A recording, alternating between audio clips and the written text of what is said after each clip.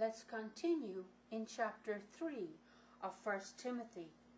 And Paul says that if someone, or if some holy person, if any holy person reaches for an overseership, as though stretching himself out to attain, to reach forward for the goal, the function of what? Of becoming an overseer.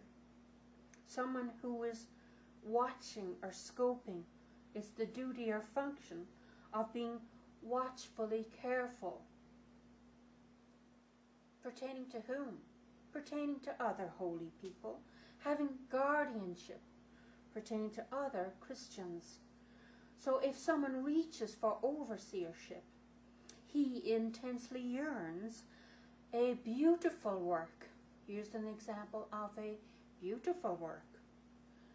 So the one who is reaching forward for overseership, he is desiring a beautiful work or a beautiful deed. He is fixing or attaching strong desire on a beautiful work. And this word translated intensely yearn, or it could also be translated as the word lust, but it's used here in the good sense, because Paul says he intensely yearns a beautiful work. Yes, we can attach strong desires, but it needs to be on what God says. What God says is a beautiful work.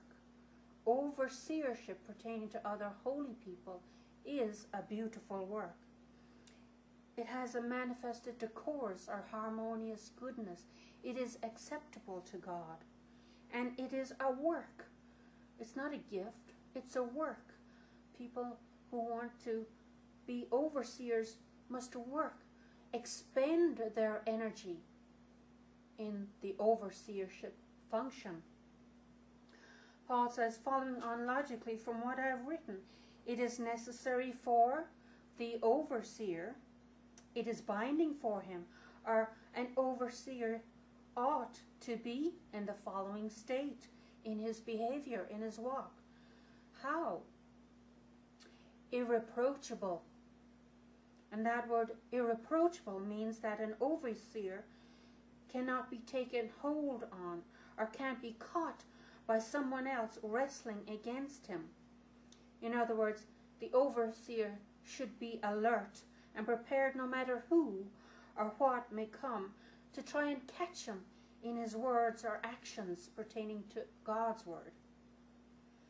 An overseer must be the husband of one wife, an adult male or a grown man who has one woman, not having a woman in every location he may visit. An overseer is to be sober, free from intoxicants. And this would also include the figurative sense of being in control of his mind. Being in control of his mind and body, in other words, to be receptive to what God wants him to do, how God wants him to behave.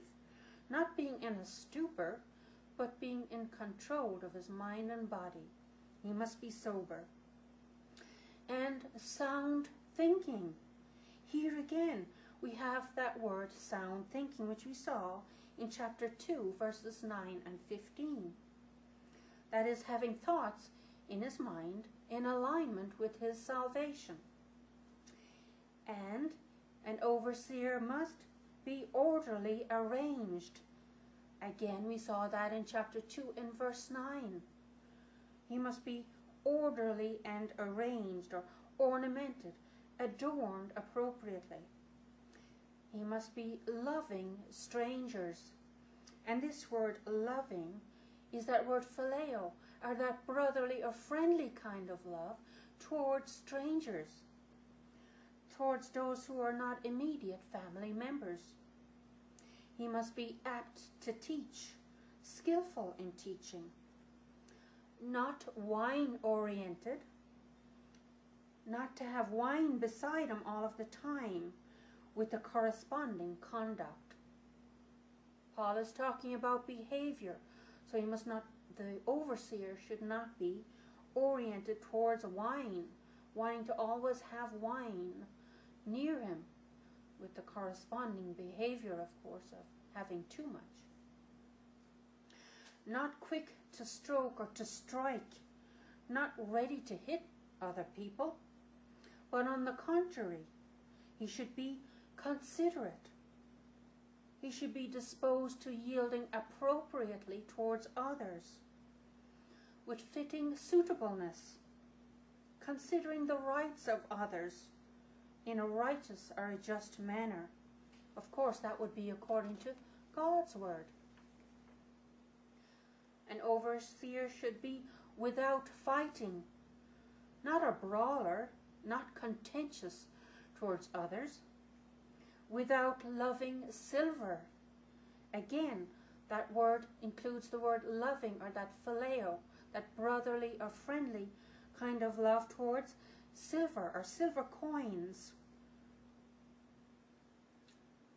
And the overseer should be beautifully standing before his own house, presently standing in front of his own house, or those in his house, his household.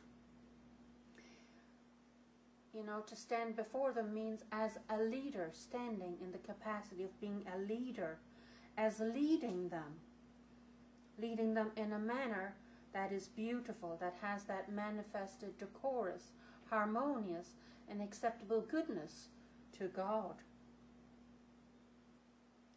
And Paul continues to explain how a person, an overseer, would stand before his own house in a beautiful manner, having his children in subjection with all reverential behaviour. So an overseer would hold his children in submission to him, arranging them in subordination with all or every behaviour that is in a manner having deference to God and all the things of God, which is deserving of reverence and respect from himself and from others towards his children. We saw this word reverential behaviour back in 1 Timothy chapter 2 and in verse 2.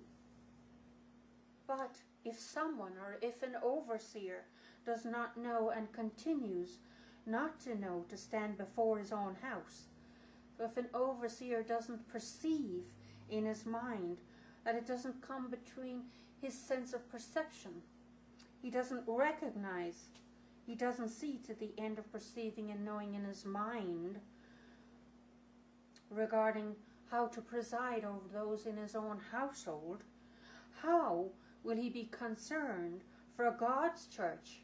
How will the overseer have an object of thoughts for God's assembly of holy people, that is the church? How will he take care of and have concern for the church of God? An overseer should not be newly planted, and that word translated newly planted literally refers to a plant that only lately originated. Of course, in the context here, it's figuratively referring to someone who has very recently become a holy person, has just become a Christian, and he's beginning to learn all of the things involved with God and his word. So an overseer should not be newly planted. Why not? In order that, having been conceited, he may fall into judgment. You see, it's for the purpose and result that this overseer, if he were newly planted, so that he would not fall down into the pronounced decision pertaining to the devil. To fall, resulting in being in the state of the sentence that was passed on the devil by God. And why would that happen?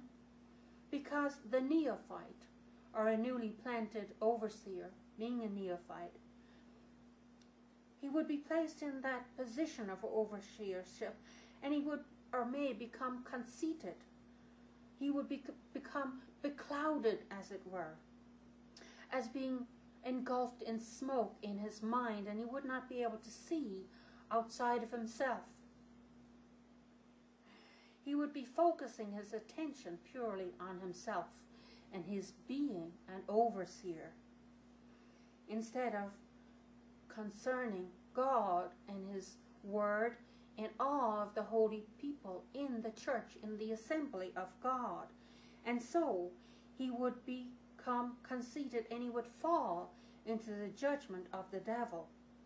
Just as the devil became conceited, he became that way, but God arrived at his decision regarding the devil's behavior.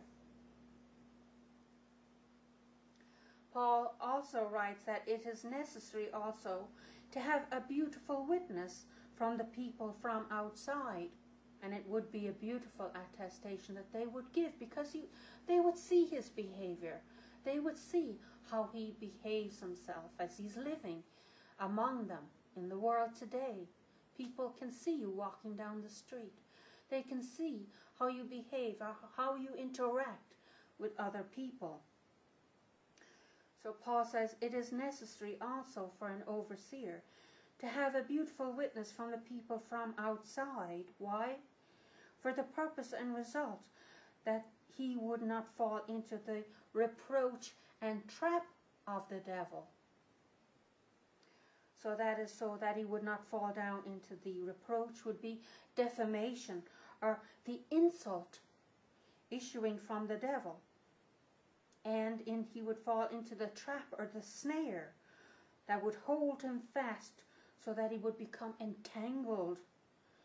And that trap, of course, would be set for him by the devil and those who work for the devil.